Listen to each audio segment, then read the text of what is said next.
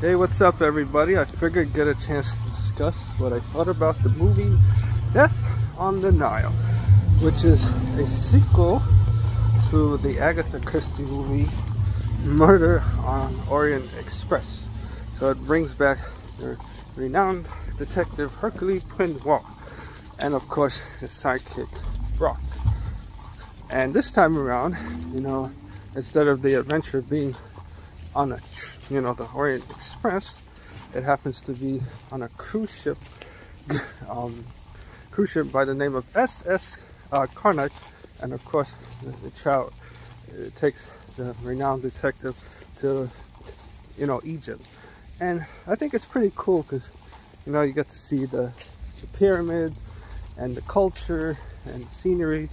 And I'll be honest, I've always had a fascination with ancient Egyptian culture, and it's been a place I've always wanted to see for myself one day.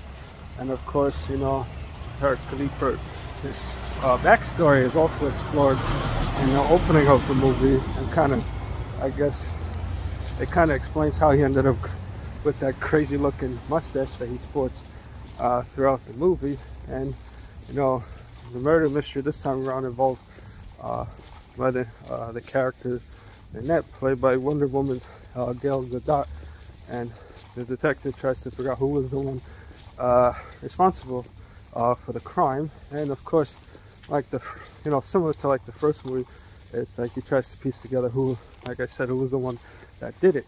And this, I will admit, I actually enjoyed the second one more than the first one. I felt like the pacing was a little bit faster, like the story was more interesting to watch, and it was more open world, whereas like the first one in the train felt a little bit more like a closed environment.